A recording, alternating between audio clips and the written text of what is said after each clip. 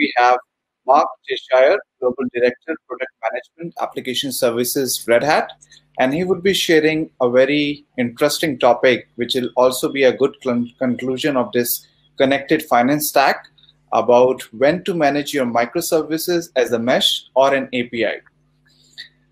So welcome, Mark. Great, thanks very much for being here. Great, so over to you, please take the stage. Great. So first of all, just give you a context set for where I am, since we're coming from all over the world to this virtual conference. In my vacation home, so it's a beautiful beach resort just outside Barcelona in Spain. So not a bad setting to be able to do a conference presentation like this. Anyway, sounds really cool. Yeah, it's great to be here. Let me get my screen shared.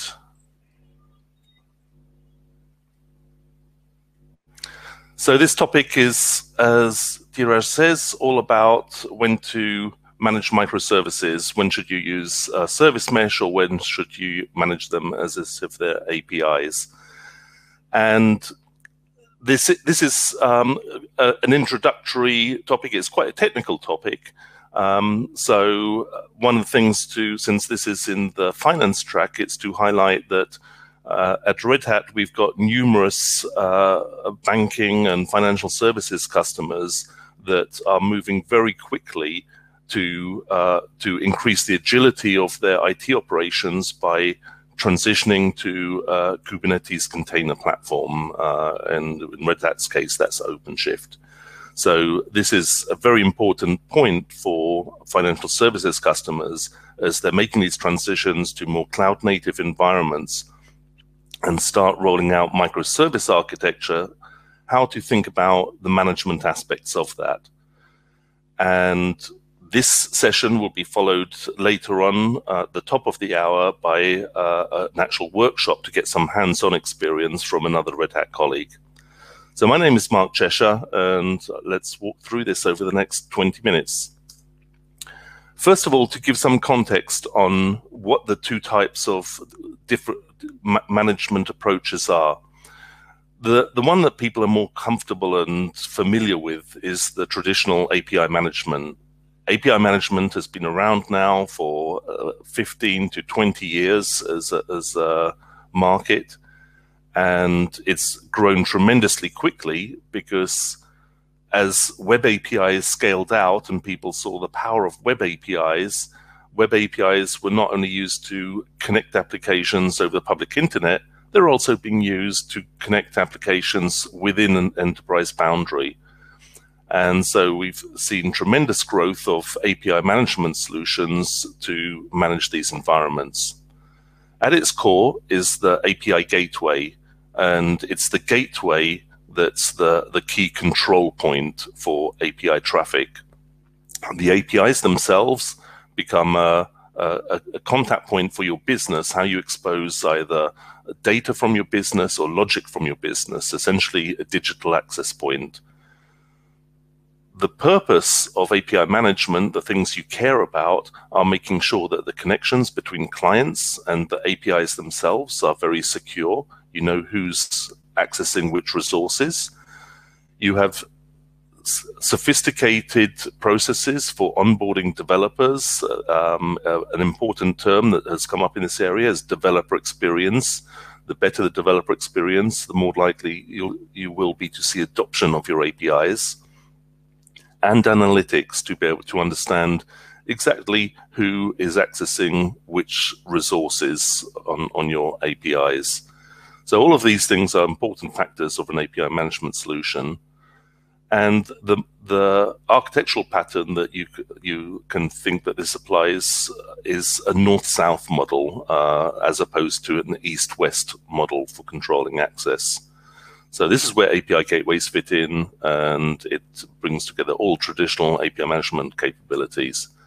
Let's look at an example of this on the next page. So here you can see that on the bottom row are a number of the different API services that have been developed within this e-commerce company. So there's a widget to be able to expose things on a e-commerce shopping page. There's a customer database with an API to that information. There's the finance area of their APIs for handling billing. There's a tracking API for customers to see the state of delivery of their goods, and then a logistics API for transport partners to be able to connect and ensure that they get the products to the right customer. On top of that, the very top row, we have all of the API consumers. So it's different forms. It can be a partner, so an affiliate with a web store that's sending links back to the e-commerce website. There's the website itself, mobile applications for browsing through the shopping site, and partner applications such as a shipping company. Now, what we're showing here is the reality that very often you have a lot of APIs that are developed, but you don't want to expose all of that granular detail to the consumers of your APIs. You want to simplify that and package it into simpler blocks. And that's where we have the term API products. That essentially is a facade for the internally developed APIs and groups them into products that make more sense for a consumer. So in this case, we've taken 5 different APIs that have been implemented, and we've distilled that down to 3 products that we want to offer and that address the needs of different groups of consumers. You see the widget product on the left-hand side, which addresses affiliates. Then there's the internet product, so to speak, which provides a way for websites and mobile clients to be able to get access to all the services they need, whether it's the widget, customers, finance, or tracking information.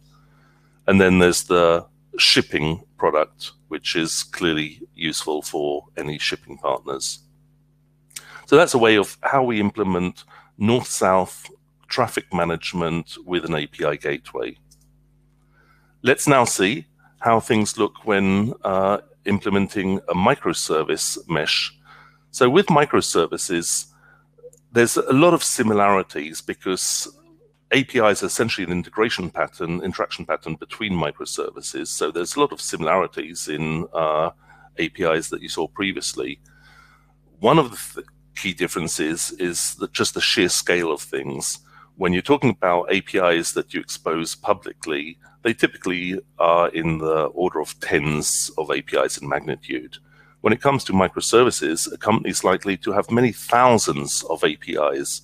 So you need a very different approach to manage that huge number. One of the approaches is separating the control plane and the data plane to ensure better scalability. And the other important consideration is to automate every aspect of your operations. So every time you deploy a new API, make sure that everything's fully automated, because you cannot manage things at this scale manually clicking through a UI to publish an API. Some of the important capabilities when it comes to service mesh management are distributed tracing. You need to be able to understand what are the dependencies between all of these thousands of APIs when they're executing a transaction, mutual TLS to ensure secure communication between any two microservices, and access control capabilities like allow lists and deny lists. Bottom line, this is an east-west architectural pattern, and it's typically implemented in the form of a service mesh. Istio is the most well-known service mesh, and Red Hat works closely with a Istio open source community and uses that as the basis for Red Hat's open service mesh product. So these are the 2 aspects of managing services, whether they're APIs or microservices. Let's have a look now at a real-life example, and it should be straightforward then to apply these considerations and requirements and see which is the right fit. So taking a typical example here, consumers who are accessing the APIs of a large enterprise, You see that there's the API product, which provides that facade for the APIs that consumers care about. And then within the Kubernetes cluster, which is the base for all of the microservices in the platform, there's a group of different groupings of microservices. Some of them directly provide a service for the API product, and others provide cross-dependent services within the mesh itself. So this is the area where we're looking to manage everything. And if you think about it, apply the rule north-south management, east-west management, it looks very clear. You apply north-south management at that external boundary where you have external facing APIs. And for east-west management, you apply it to basically everything else within the cluster itself. So done deal, simple, no? Well, this is the way it would look when you roll all of that out, but it's not quite so easy. So there's some other important considerations, and in order to better understand that, let's have a look at some other boundaries that you may want to care about. So when you look inside the cluster and all of the different services that are running, what you will often notice is that there's different domains that are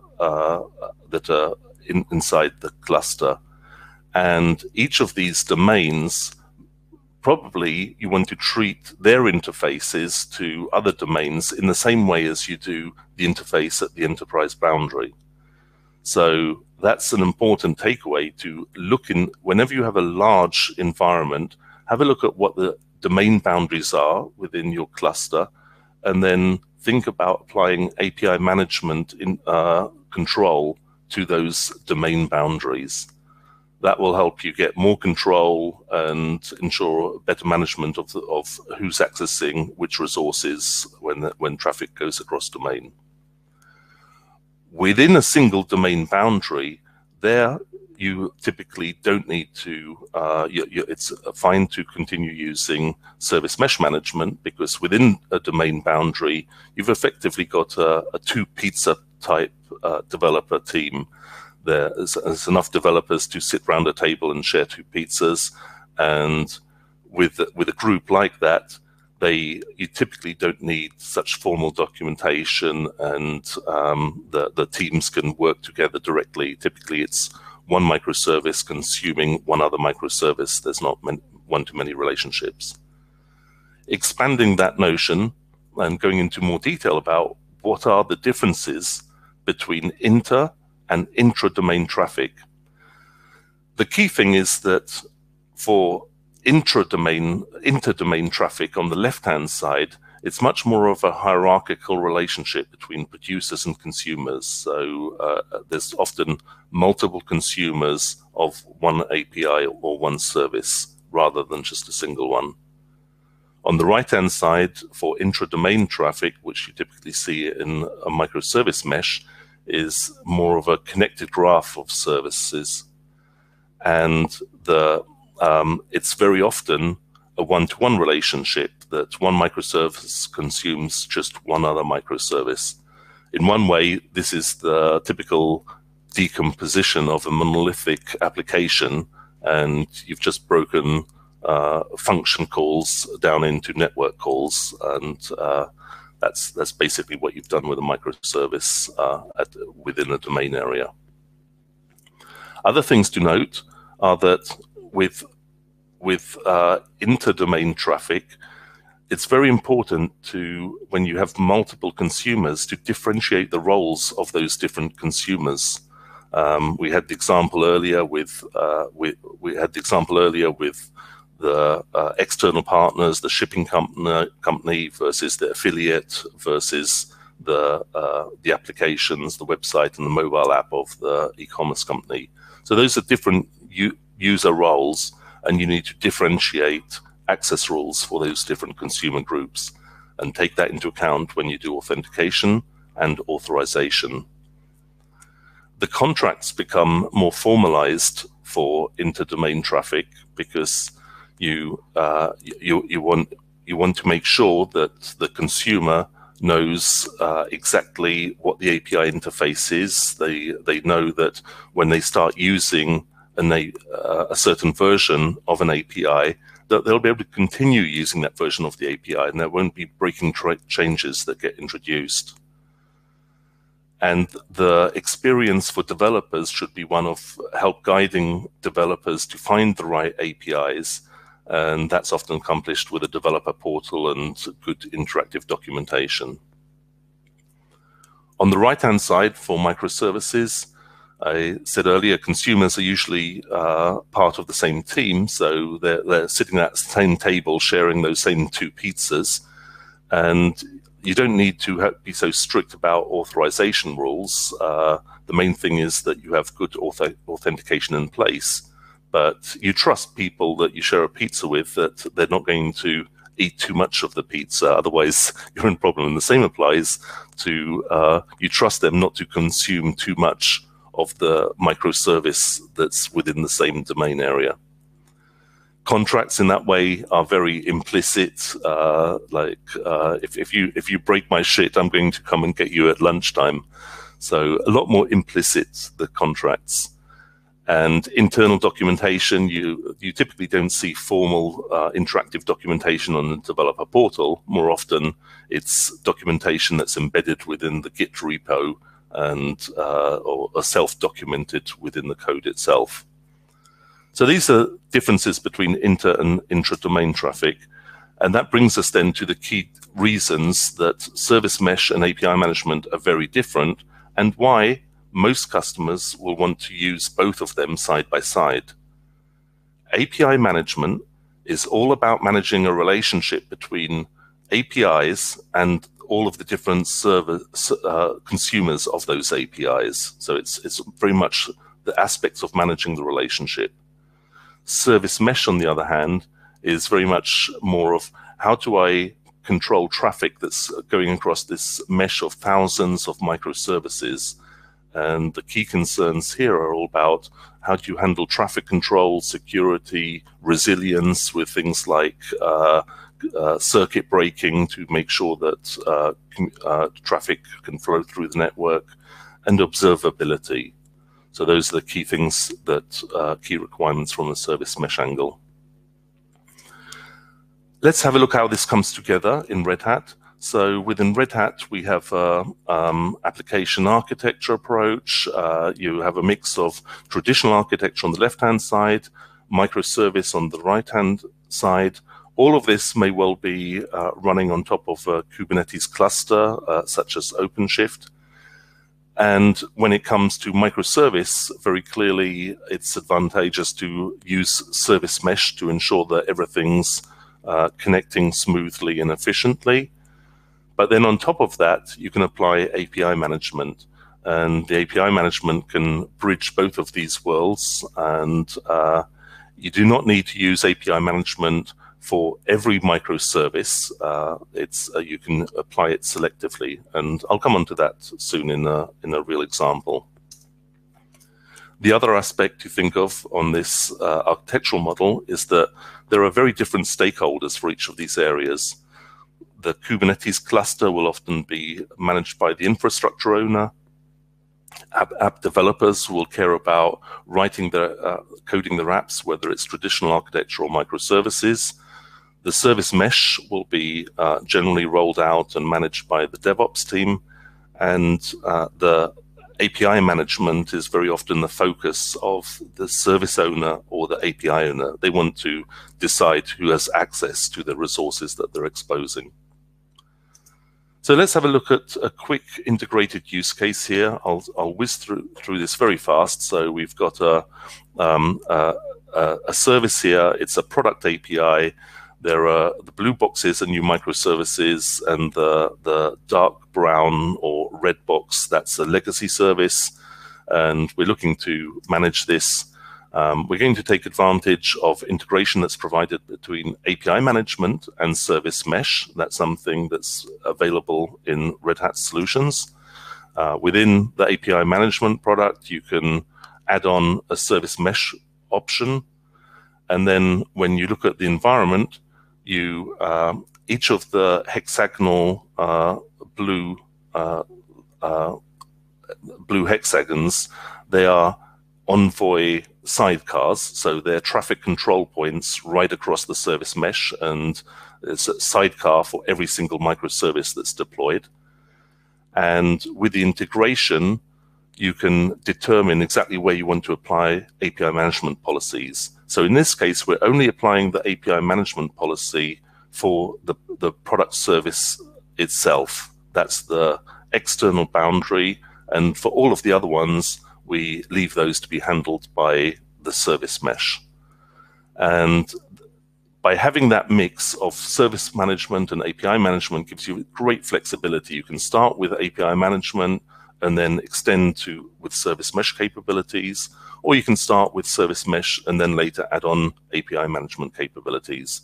And you minimize any duplication, and the effort that you put in to implement policies, you can leverage across both areas. So with that, just a final reminder, API management is all about the relationship aspect, and service mesh is all about advanced traffic control and observability. With that, I'll be able to take any questions. And one reminder, just starting at the top of the hour, is the workshop, and you'll see some of this in action, live coding with Satya Chaitani. So please take a look at that. Awesome. Thanks a lot, Mark, for such an insightful session. And personally, I really like these technical sessions because it kind of brings you into deep dive. And also looking forward to the workshop after the break which we have. And going through the chat section, so we do not have any questions as of now. But before we wrap up the session, if you can also elaborate what's would be the part of the workshop which will be happening after the break, just for the audience reference, because certainly I believe there are many people interested for that. Yeah, so what Satya will be digging into a bit more details of this how to go about integrating service mesh and API management. So he'll be deploying a live microservice mesh, and he'll be deploying API management, connecting the two and showing how they work side by side. So a perfect thing for a company looking to build up a strong financial application on a Kubernetes cluster and how to manage them effectively. Awesome. Yeah, definitely. So